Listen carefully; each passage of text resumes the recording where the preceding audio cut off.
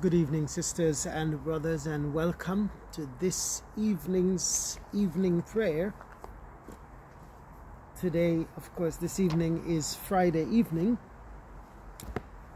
And as I said this morning, we are remembering Saint Ninian, this apostle to the British Isles, the northern part of Britain. And of course, we continue our mourning as a country for the passing of our Queen. The long queues in London of people who are going to pay their respect to her, at least to her body that is lying in state in Westminster Hall. Monday is the funeral, and in the meantime we continue to remember her and pray for the family and pray for our king, our new king, as he takes up his role, his new role as King of the United Kingdom. So let's pray.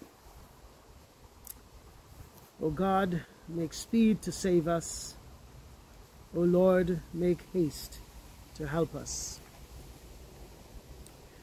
Blessed are you, Lord God, creator of day and night.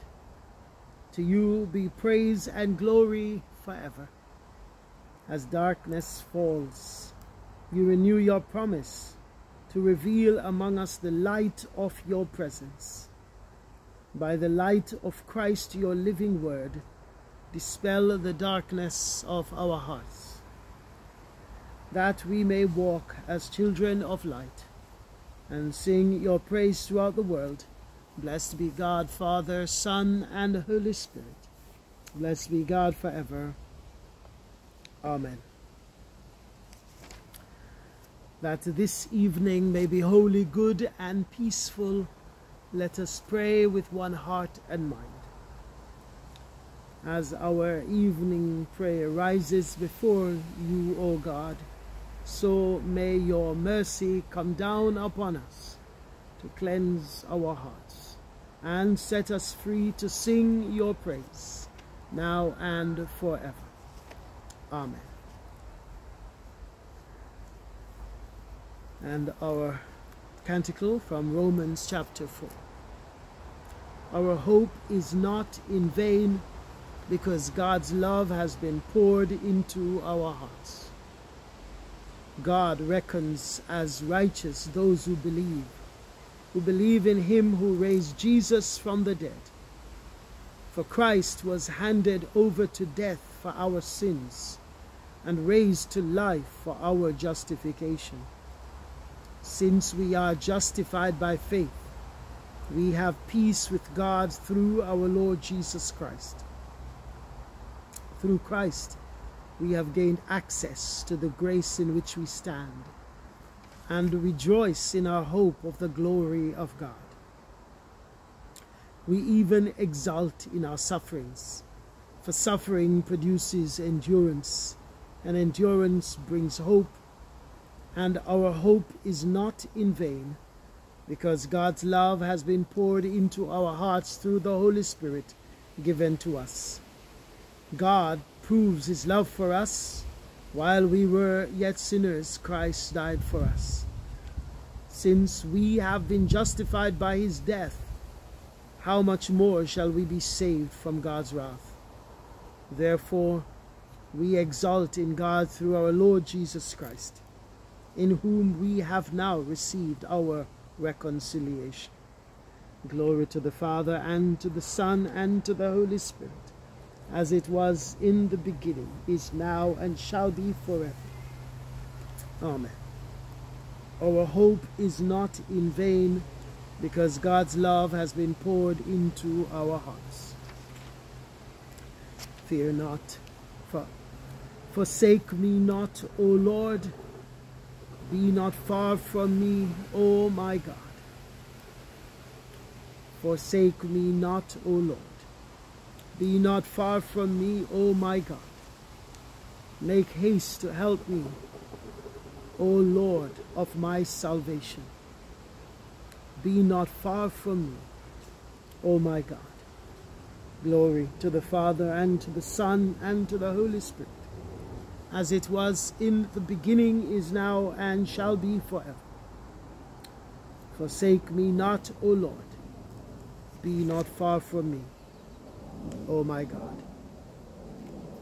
And the collect for this evening. Heal us, O God, from all our afflictions, and keep us steadfast in your love. Bind up our wounds, raise us from death, and lead us to fullness of life. Through Jesus Christ, our Savior. Amen. The collect for Saint Ninian, Bishop of Galloway, Apostle of the Picts. Almighty and everlasting God, who called your servant Ninian to preach the gospel to the people of northern Britain, raise up in this and every land heralds and evangelists of your kingdom, that your church may make known the immeasurable riches of your Son, our Savior, Jesus Christ. Amen. Come, my light, and illumine my darkness. Come, my life, and revive me from death. Come, my physician, and heal my wounds. Come, flame of divine love, and burn up the thorns of my sins. Kindle in my heart with the flame of your love. Come, my King, sit upon the throne of my heart and reign there, for you alone are my King and my Lord. Amen. And our psalm this evening is Psalm 145. Psalm 145.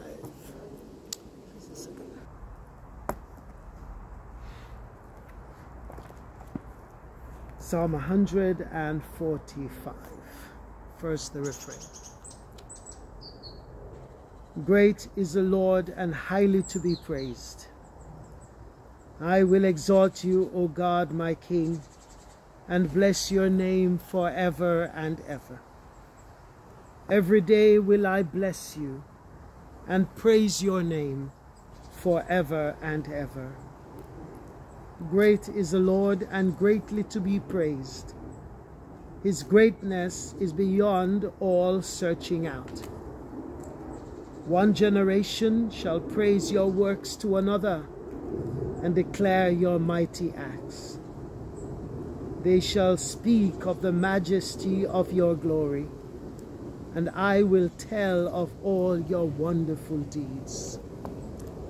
They shall speak of the might of your marvelous acts, and I will also tell of your greatness. They shall pour forth the story of your abundant kindness, and joyfully sing of your righteousness. The Lord is gracious and merciful, long-suffering and of great goodness. The Lord is loving to everyone, and his mercy is over all his creatures. All your works praise you, O Lord, and your faithful servants bless you. They tell of the glory of your kingdom and speak of your mighty power, to make known to all peoples your mighty acts and the glorious splendor of your kingdom. Your kingdom is an everlasting kingdom. Your dominion endures throughout all ages. The Lord is sure in all his words and faithful in all his deeds. The Lord upholds all those who fall and lifts up all those who are bowed down.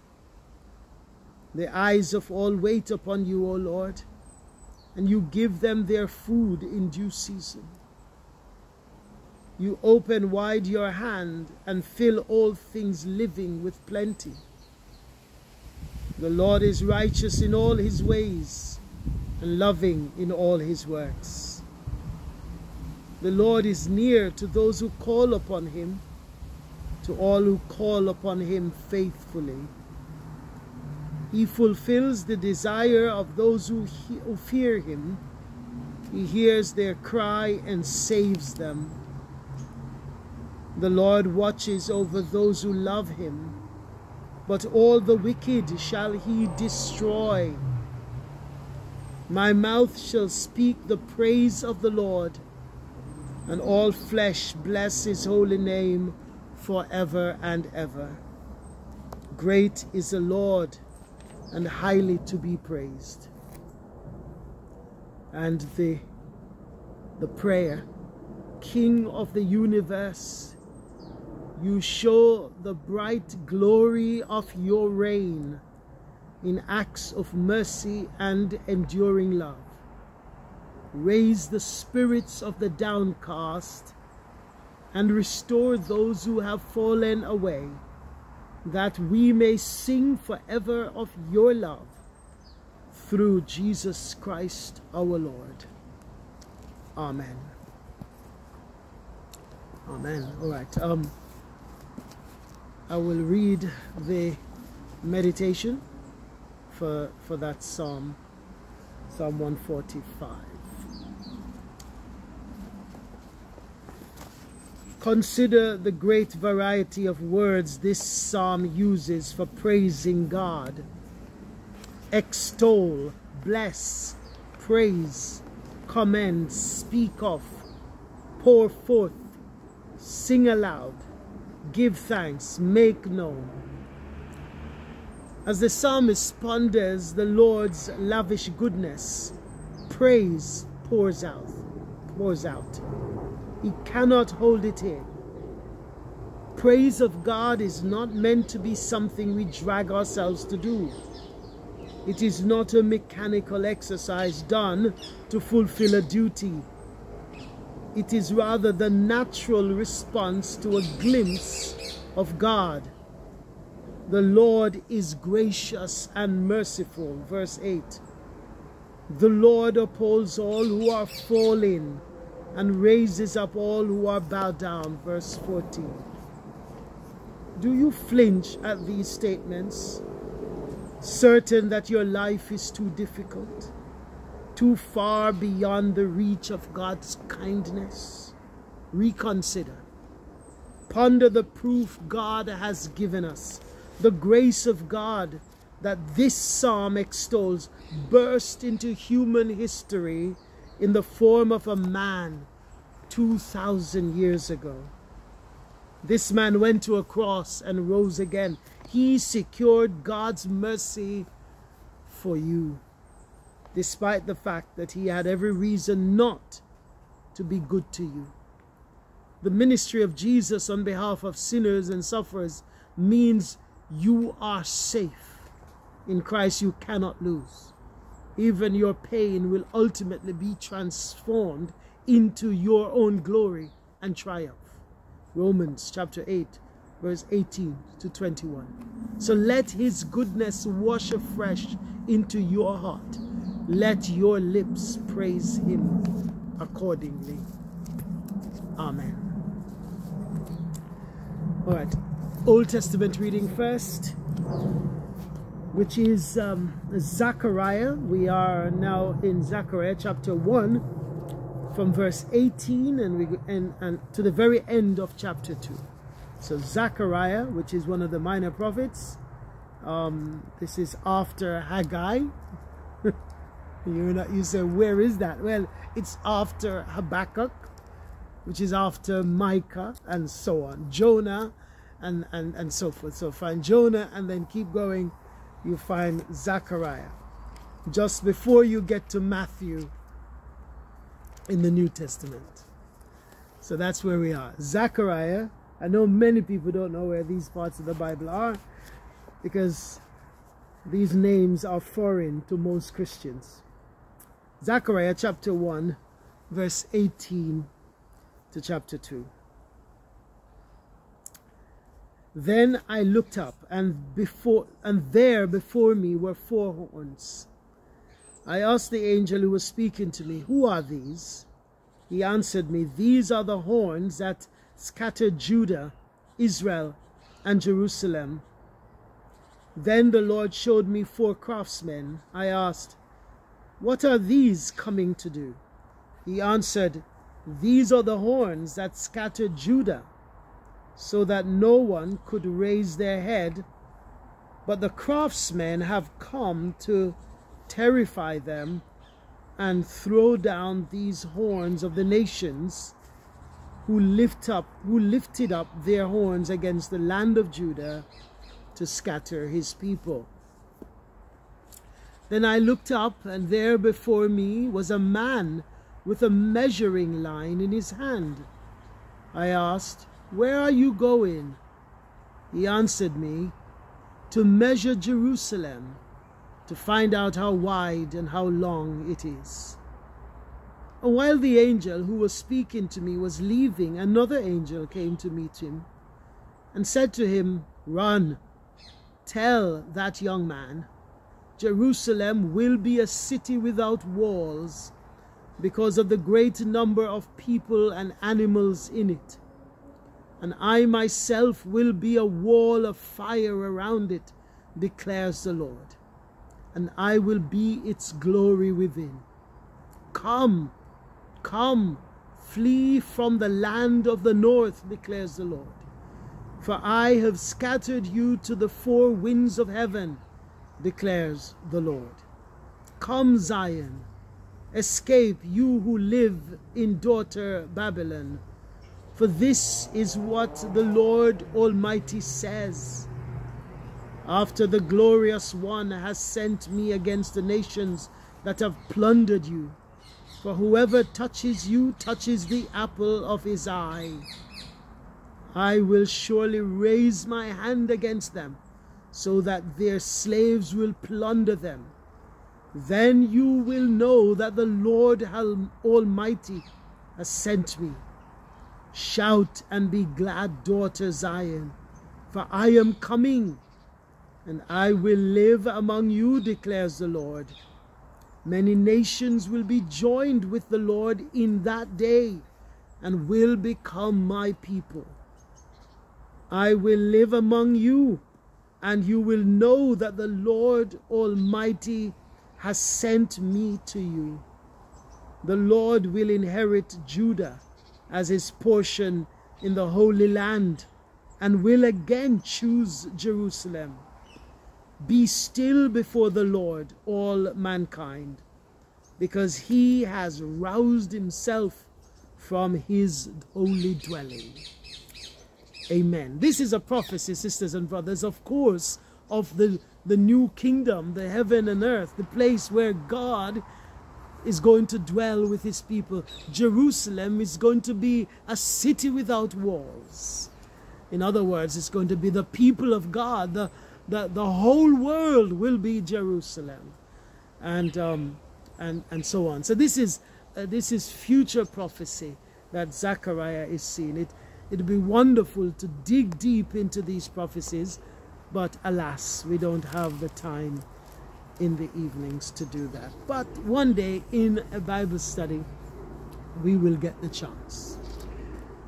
Mark chapter 8 is Mark chapter 9 is our New Testament reading. Mark chapter 9 from verse 14 to 29. Mark chapter 9 from verse 14 to 29.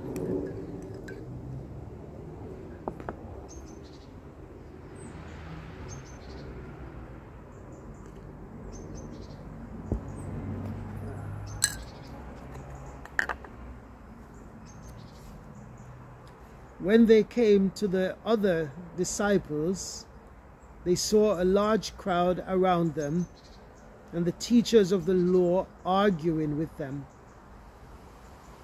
As soon as all the people saw Jesus, they were overwhelmed with wonder and ran to greet him. "What are you arguing with them about?" he asked. A man in the crowd answered, "Teacher, I brought you my son, who is possessed by a spirit that has robbed him of speech. Whenever it seizes him, it throws him to the ground. He foams at the mouth, gnashes his teeth, and becomes rigid. I asked your disciples to drive out the spirit, but they could not." "You unbelieving generation," Jesus replied, "how long shall I stay with you? How long shall I put up with you? Bring the boy to me." So they brought him. When the spirit saw Jesus, it immediately threw the boy into a convulsion. He fell to the ground and rolled around, foaming at the mouth. Jesus asked the boy's father, "How long has he been like this?" "From childhood," he answered. "It has often thrown him into the fire or water to kill him. But if you can do anything, take pity on him and help us. Take pity on us and help us." "If you can," said Jesus, "everything is possible for one who believes." Immediately the boy's father exclaimed, "I do believe. Help me overcome my unbelief." When Jesus saw that the crowd was running to the scene, he rebuked the impure spirit. "You deaf and mute spirit," he said, "I command you, come out of him and never enter him again." The spirit shrieked, convulsed him violently, and came out. The boy looked so much like a corpse that many said, "He's dead." But Jesus took him by the hand and lifted him to his feet, and he stood up. After Jesus had gone indoors, his disciples asked him immediately, "Why couldn't we drive it out?" He replied, "This kind can come out only by prayer." Amen. All right, I think the fundamental lesson, interestingly, to learn from this story is at that very end where the disciples say, "Why couldn't we do it?" Jesus said, "This kind can come out only by prayer." And the truth there is that Jesus is teaching us that there are certain problems that are so entrenched in our lives that only intensive, earnest prayer can dispel those problems. Sisters and brothers, there are certain problems that frankly most of us can sort out ourselves. Some of the things that we go through in lives, some of them are a result of decisions we make, wrong decisions, wrong path that we have traveling, and all it takes for us is for us to change our course of action. We need God to guide us, but we don't need any great intensive prayer or earnest prayer. Remember in James, in the morning reading, we heard that the church earnestly prayed for Peter while he was in prison. There is that kind of a prayer that we need to pray for certain entrenched problems in our lives. Jesus is saying this demon was so deep into this person's life that the only way you're going to be able to dispel that demon is through intensive prayer. In fact, the early church added "and fasting." If you have the old King James Version, it would say "and fasting," because in the early church, intensive prayer, earnest prayer, was coupled with fasting. You know, real prayer, prayer in its most intensive sense, the kind of prayer, you could say, that Jesus prayed in the Garden of Gethsemane, where his sweat became drops of blood. That kind of prayer in the Christian life. The early church fathers associated it with fasting, because when you are praying in that intensive way, you don't want to eat. You want to spend the time, the day, the hours, the days, the weeks in prayer. And food become something that's of a luxury. It's not something that is not necessary, because you are so intense in your prayer. Jesus says there are certain problems in our world, in our lives, certain demons, you could say, that are so entrenched in our world, in our lives, in people we know, that the only way those demons are going to be dispersed, expelled, is through prayer. That is not just the casual prayer, but intensive, earnest, all-night prayer vigil. That kind of a prayer. That is a prayer that we hardly pray anymore. Hence, why we are not seeing many of the demons in our lives, in our society, dispelled, expelled, because this kind of intensive prayer, that is, as the early church fathers recognized, is coupled with fasting, is not happening as much anymore in the church. I was saying to some of our members yesterday that the days of all-night prayer meetings, where are those days? What has happened to Christians meeting and praying all night, as it were, or from 7 o'clock until midnight? We are on our knees like James, the camel's knees, and praying intensive, earnest prayer for our world, for the demons in our society to be expelled. Jesus said to the disciples, this kind can only come out by prayer. By prayer, but not just your ordinary prayer, by intensive prayer. And as the church fathers say, not just prayer, but prayer and fasting. Prayer that is so intensive, it requires time with God, alone, without food, without anything else. May God give us grace to spend that kind of time in that kind of prayer, to see the demons in our lives, the demons in our society, the demons in our world, expelled through the power of prayer in the name of Jesus. Amen. Let's pray.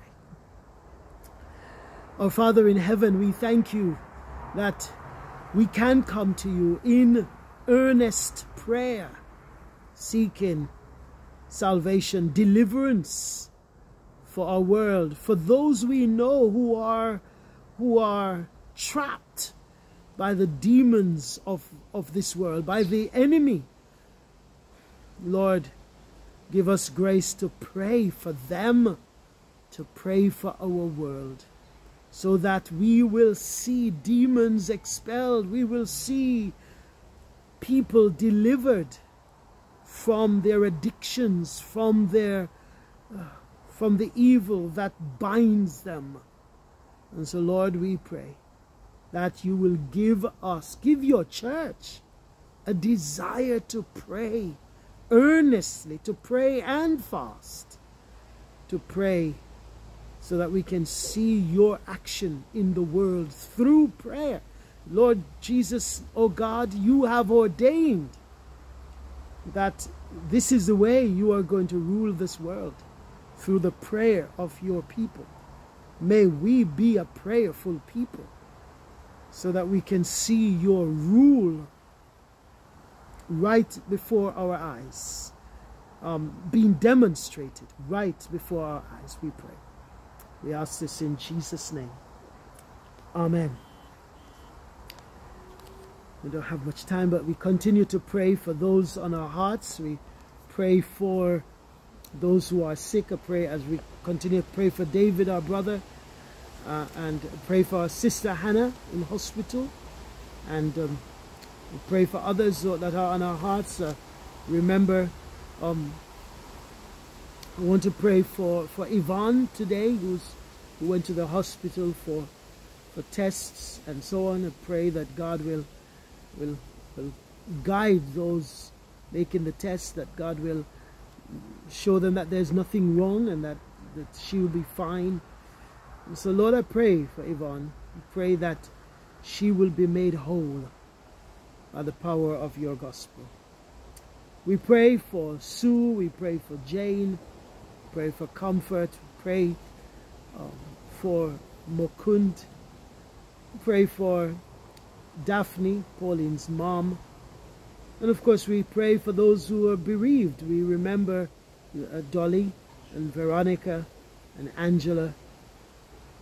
We also pray for Rona and Auntie Janie and Auntie Deli, as they mourn the passing of their loved one as well. And we pray for Doreen, and we pray for Muriel as well, David and Bernadette Hoyt. Lord, in your mercy, hear our prayer. And just pray as well the collect for our Queen. Gracious God, we give you thanks for the life of your servant Queen Elizabeth, for her faith and her dedication to duty. Bless our nation as we mourn her death, and may her example continue to inspire us. Through Jesus Christ our Lord. Amen. We give you thanks for her love of family and her gift of friendship, for her devotion to this nation and the nations of the Commonwealth, for her grace, dignity, and courtesy, and for her generosity and love of life. We praise you for the courage that she showed in testing times, the depth and of her Christian faith, and the witness she bore to it in word and deed. And we pray for our new King, Charles III. Bless his reign and the life of our nation. Help him to be a wise counsel to those who hold power in our country. Help us to work together so that truth and justice, harmony and fairness flourish among us. Through Jesus Christ our Lord. Amen. And our night prayer. Guide us waking, O Lord, and guard us sleeping, that awake we may watch with Christ, and asleep we may rest in peace. Our Father in heaven, hallowed be your name. Your kingdom come. Your will be done on earth as in heaven. Give us today our daily bread. Forgive us our sins, as we forgive those who sin against us. Lead us not into temptation, but deliver us from evil. For the kingdom, the power, and the glory are yours, now and forever. Amen.